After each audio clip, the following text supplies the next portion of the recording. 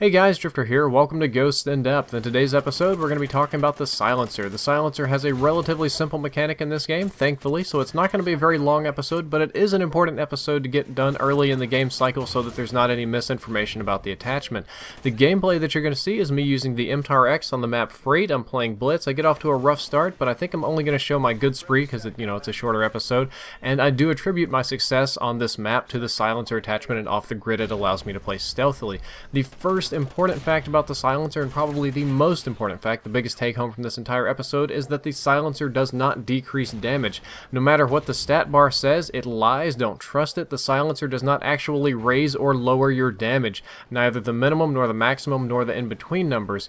Rather, what the silencer does is it decreases range. This is the same mechanic since CoD 4.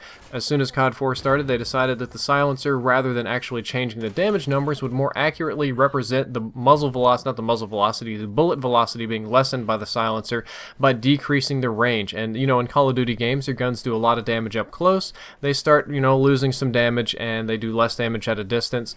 The silencer decreases the range at which it starts to lose damage, so you get effectively less over range, with the one exception, and that's sniper rifles. Snipers are special. They usually deal 98, 95 damage, something like that, and if you hit in the chest, you'll do 1.5 or 1.1x damage to get a one-shot kill. So when you put a suppressor or a silencer on your sniper rifles, what it's not going to do is change your damage, but what it will do is change the body multiplier, so you'll get a 1x on the chest or a 0.9x on the chest or something like that. So a region that previously would get you a one-shot kill will now get you a two-shot kill. I'll save that for the sniper rifle reviews because I haven't had the luxury of testing all of them yet, but I have tested a few and the mechanic does appear to be the same because it was the same in other Call of Duty games.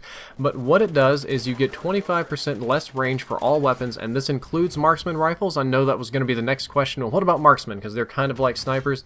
Marksman rifles are lumped into this category. Putting a silencer on your weapons, you get 25% less range. That's actually not that big of a penalty. Other games it's been 30 or 35%. Sometimes on a certain weapon it can go up to 50, just kind of depending. So the suppressor doesn't actually hurt your range that much. It's really not that punishing, but it is a little bit, and it might make or break if you were gun v gun in a close quarter situation. Anyway, the next important thing you need to know is that it removes almost all muzzle flash. That's the sort of bright light and smoke and hiss at the end of the barrel when you're shooting, and this allows you to track your targets better if you're using iron sights. It doesn't make much difference if you prefer dots or ACOGs, but if you're going iron sights, it makes a big difference, and you stay off the radar when firing. These are mechanics that have been the same all the way back to Call of Duty. As long as you have the silencer, you're not going to be on radar when you fire your weapons. It muffles the sound of the gun in this game, but not as much as other CoD games. Other CoD games, it would make the gun sound kind of like wet farts, and it would go kind of beep, beep, beep, beep, beep, almost like a little Star Wars laser or something. But in this game, they decided to do the sound design to be a little bit more realistic, so it makes a nice loud crack, just like a real gun would make when you're using a suppressor, because as a person who shot suppressed weapons, I can tell you they're not completely silent. Some of the weapons, especially the ones with the integrated suppressor, do seem to be using subsonic ammo. It's all aesthetic here. It doesn't change the way your gun functions, but a few of them do make those little wet fart sounds, but most of them are pretty loud, so enemies can still hear you pretty easily. You're not going to be able to stay completely hidden like you were in previous Call of Duty games. In Black Ops 2, the suppressor had an effect on accuracy. It would make your gun less accurate. As far as all of my testing indicates on Call of Duty Ghosts, there are no known effects on accuracy. I have not been able to find anything that indicates that a suppressor or silencer is going to make your gun less accurate, at least in this point in time.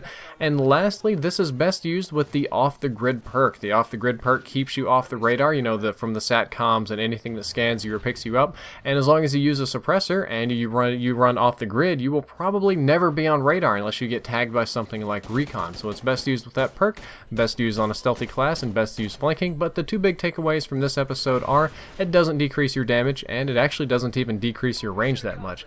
Well guys, that's all for this episode. I hope that you enjoyed it, and I hope that you learned something useful. If you'd like to check out the previous episode on muzzle brake, you can click the box on the left. That'll open in a new window. And if you'd like to check out the next episode, which is going to be much longer and much more complicated, on Deadeye, you can click that box and it'll also open in a new window. As always, if you enjoyed the content, don't forget to like, favorite, and subscribe. Drifter out.